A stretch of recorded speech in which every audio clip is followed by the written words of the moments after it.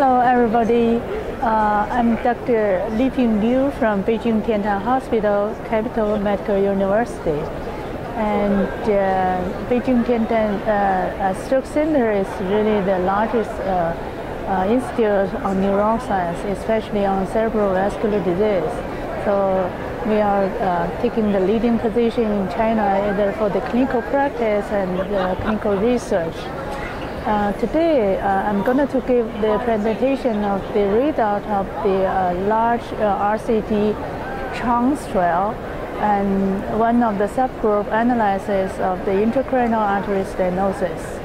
So everybody knows the IAS by arthro is really common causes of stroke in China and higher burden of stroke in Chinese patients. So how to treatment and how to management the risk factor is really significant.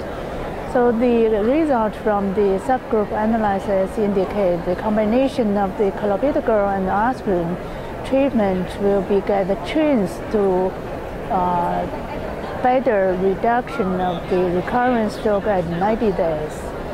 But there is still not a significant difference. The reason why is might be out for very small sample size. But on the other hand, if we take a look at the interaction of the two treatment group or those with or without IAS, there is no significant difference as well.